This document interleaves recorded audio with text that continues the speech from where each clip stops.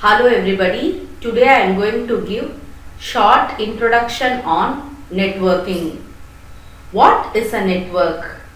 Network is an interconnected collection of autonomous computers. When two or more computers are connected together for exchanging information, they form a network. Sharing information. Networks are an effective way to communicate or share the information. Example, email. Individual employees are more likely to communicate with large number of individuals both inside and outside the company using email.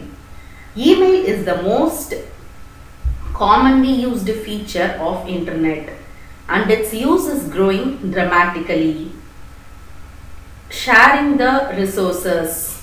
Peripherals like printers, scanners, speakers are purchased and attached to multiple standalone computers so that devices are efficiently used. Money can be saved if peripheral devices are shared instead of having to purchase separate set of individual computers.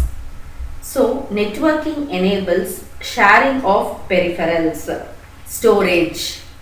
Users usually run out of space on local machine.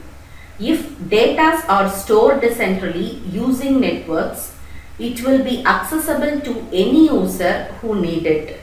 It also provides large storage capacity, also fast to access the data. Mainly, cost and space saving are achieved through network. Application.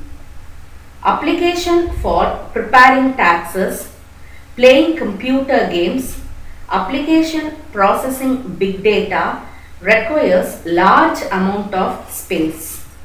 So, installing the application on a network and sharing it cut down the storage space required. Also, multiple users can use it. Managing software. Centralizing the installation of software reduces the operation cost. Software are stored on servers and it is accessed over the network. Backing up data. Backup files and recorded transactions will be available in centralized location always, even if the individual system crashes. Thus, networking and its importance is explained shortly. Please do subscribe my channel for more updates. Thank you.